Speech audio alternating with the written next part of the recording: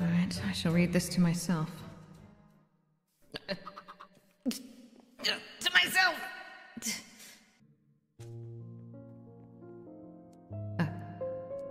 Nerissa Ravencroft, ex-Elizabeth Rose Bloodflame. What does the X mean? Tale of two forbidden lovers. Eh?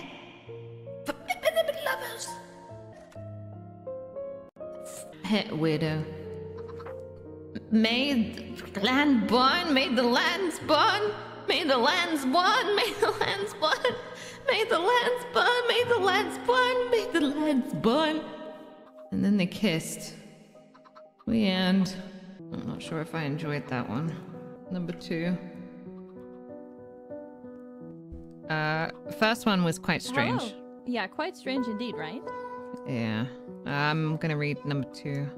Hello, Nerissa Ravencroft. Donate? Have a book to donate? I'm here to accept your donation. Elizabeth Rose Bloodflame, Volume 2. I've received this book. I believe it belongs in the library. Would you like some beats? The maiden asked. Where did you get The this woman book? of feather and blue watched desperately as her words were unheard by the Lady of Flame and Blood. Dejected, she watched as the lady rode off into the night, unaware of the maiden's pining. Eyes looking at her backside. Later that night, the maiden of feather and blue rides to the castle, hearing rumors of corruption in her beloved kingdom. It is there she meets an entity of spectral sort. Who are you? The maiden asked. I'm the one filled with knowledge, the ghost replies. The maiden inquires, if you have knowledge, might I ask you a question? Indeed, the ghost states. Ask any question of me and I shall gift it to you for finding me. The maiden pauses. Then, can you tell me if there is one destined for me? One that I may call my own? The ghost stays silent for a moment. In fact, I do know who it is that the red string of fate has tied to your hand. Tell me! The maiden desperately cries. I'm so lonely! The ghost replies. May the lands burn, may the lands burn, may the lands burn, may the lands burn, may the lands burn, may the lands burn, may the... And then they kissed again. I'm not sure of the second one either. Yeah, it's interesting. I must away. There's something happening, but I need you to turn the books back in. Okay? Where do I turn them in? To me. You have to give them back. Oh, give them back. But when you're done. Right. Yes, I'm on the last book. Yes, enjoy yourself. Nerissa Ravencroft, ex-Elizabeth Rose Bloodflame. Volume 3. Why does this princess have too much time on her hands? Gripping her belly, the maiden of feather and blue watches as the former father of her child stalks another. Then please hurry to the bathhouse. Has she forgotten me? Of the bond we shared? Of that night? When hands were held and life was created? Pain throbs against her. What is this feeling?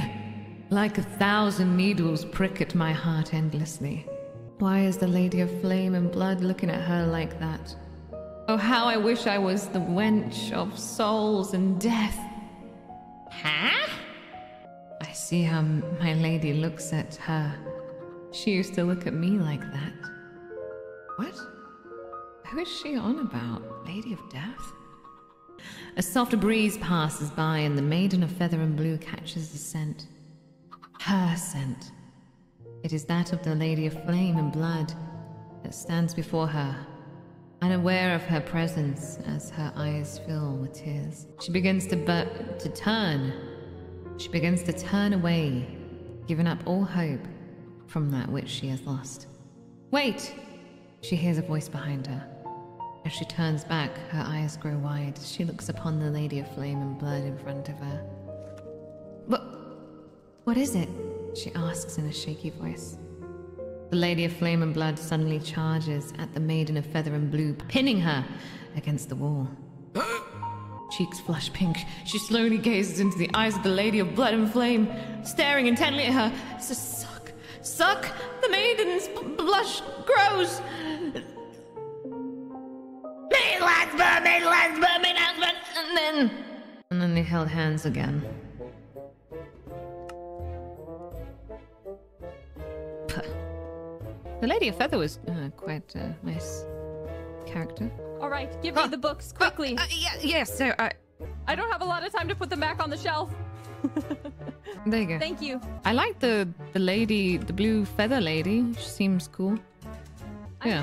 I'm glad to hear that you think that.